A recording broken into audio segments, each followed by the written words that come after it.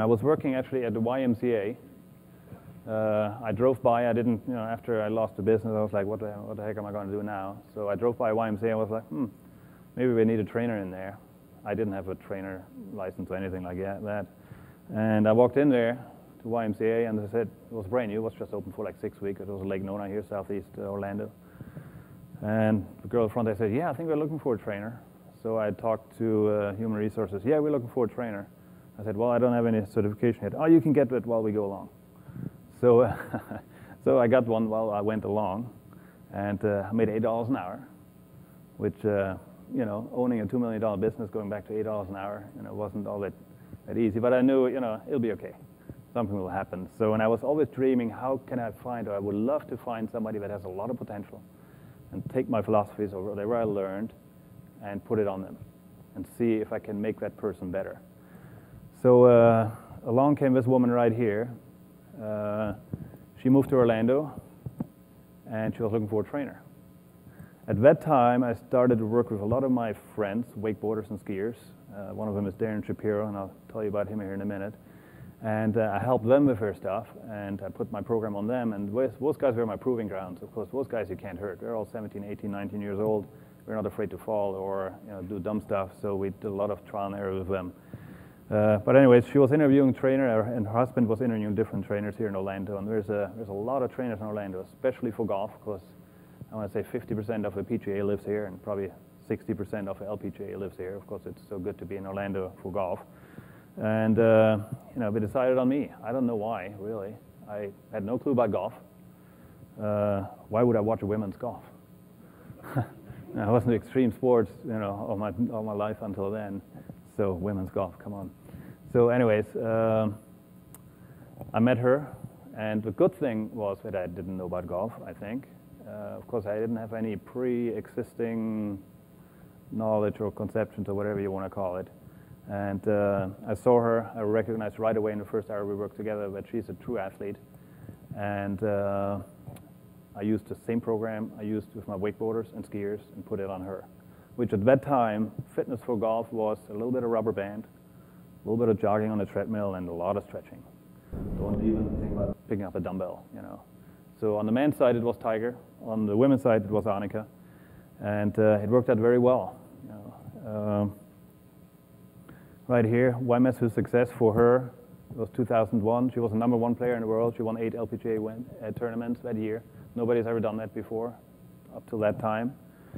Why would she want to change something? Why would she want to go and start working out all of a sudden now? Pursuit of perfection, how can I improve? That was her question. She was 54th in driving distance, 15th in accuracy. She wanted to prove that golf can be an athletic sport or is an athletic sport, and now you see it. The ones that win the most are the fittest ones, which is Tiger. It was her. She retired last year. Lorena Ochoa, Trevor Immelman, he won the Masters, really fit guy. So they changed the face of golf in that regard. We're getting fitter and fitter. She wanted to prove I'm an athlete, and she wanted to prove golf is a real sport. Which way to go with state of fitness in golf? Like I said, only rubber bands, a little this and that. The fear of doing a wrong fitness. I saw the athlete in Annika and the type of workout I put on her. And we did a lot of heavy weights. She did 300-pound squats, 150-pound bench press, which is quite a bit for a woman. We did a lot of chest stuff, back stuff, a lot of traditional workouts, so to speak, along with other stuff. But it worked out really well. In November 2001 till April 2002, she gained 20 meters, that's about 22, 23 yards, which for a professional golfer is a whole lot. That was almost 10% for her. That made a huge difference right there. She went to #1 in driving distance, and at the same time to #2 in accuracy, which was unheard of. Everybody would say if you hit it longer, you're going to lose your accuracy.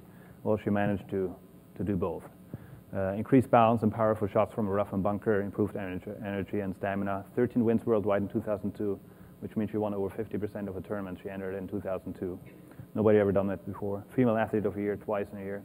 It was all female athletes, so she beat a lot of good athletes, a lot of Olympians, which was, for me, actually, I was very, very happy about that, to take a golfer and make him Female Athlete of the Year. And obviously, from my side, she is a dream client. She is probably the smartest person I know, and she's unbelievably dedicated, and I learned a lot from her. And what she did in her golf career, she's doing in her fitness career, in her business career now. It's just unbelievable what the woman is doing. A true inspiration. Here just a few pictures left. That was in her gym actually. In the middle right here, just typical, that little fist pump. Not quite as big as Tiger's, but a good start. On the right, you see we did a lot of pull-ups, a lot of push-ups. The main thing for me was to get a woman stronger from here to here. From here on down, we're almost as strong as we are, as the guys are. From here on up, we only have half the muscle fibers we do. So it was very important to get a stronger upper body, especially for golf, especially to hit longer and to learn how to hit it like a guy. Of course, we kind of whack it a little bit more. Women kind of guide it a little bit more. So it was very important to get a stronger upper body. She couldn't do a pull-up when I met her, and I bet her she won't do one within the next 4 weeks. And she bet me $20, and I lost. She did 4 of them within 3 weeks. And I learned right away to never bet a woman. And she would do a lot of bets in tournaments, before tournaments, in practice rounds, and I've never seen her lose. So here she does pull-ups with 25 pounds hanging on her hips. And that's quite a feat for a woman. Principles of right training. So while I was going along, I came up with some principles, and I just want to quickly go through it. You have it in your papers, and I'm not here to teach you your training principles, but maybe you can pick up a few ideas or research a little bit about it. 50% mechanical improvements, 50% is nervous system improvements. You are a product of your training. A lot of times we see people, and I'm talking obviously about high performance people. I know your job a lot of times is a lot harder working with people that need to lose weight or that don't really want to work out, but they have to work out. And I think your job is a lot harder than mine. Of course, the people that come to me, they really want to come, and their job is to work out and get stronger and get better. For you, a lot of people, they have to come, and have-tos are never good. So I think it's your job probably to turn the have-tos into a want-to, and that's a very hard job. So. But we see a lot of times people, when we work out and they do their reps, there's like no thought into it. And the way I see it, every single rep has to be perfect every single time. Just if you would practice your golf swing, if you practice hitting some balls, you put one ball down, you concentrate, think what you want to do, you hit it. And that's the same way every single rep should be done. You don't want to just mix it up and do it, mindless in front of the TV and watching Oprah. Oprah actually today, 4 o'clock. Sean, I don't want to take your people away, but it's Holyfield and Mike Tyson. And I wonder if it's live. I don't know. But it might be a good show to watch. Sean, you might want to tape it for the guys. So, who knows what's going to happen there. Perfect practice makes perfect movement. What we do most is what our body remembers, which is what we're going to do outside the gym. High carryover exercises. I don't need to tell you, I don't use any machines. I'm sure and hope you don't use any machines. It's all about standing up and doing things. So the kettlebell movement, thank you. There's a lot of good stuff going on out there, and we're meant to stand up and move ourselves around. High carryover exercise, fast twitch fiber or slow twitch fiber, I think very important. I don't do any high rep stuff. It's all low rep stuff, even for the golfers. No machines. Power flow. Power flow is a little bit hard to explain. It's about forces flowing through your body. A physicist would explain it in impulses flowing through your body. When you lift something up or when you move something, it's impulses, electrical impulses flowing through your body. And it's very easy to clock them up. If it can't flow through your body, you get very inefficient. And I'm sure some of you play golf and you know it. I mean, you're all fit in here, and you probably can't hit it anywhere. I have a girl, she is 13, she weighs 82 pounds. She was all proud about the last 2 pounds, the last 4 weeks. 82 pounds, she's one of the best golfers already, and she hits it 240 yards. That's quite a bit, If I put her, when I put her on the upper body ergometer, she can put out maybe 150, 160 watts of energy. If I get on the upper body ergometer, I can put out 400, 450 watts.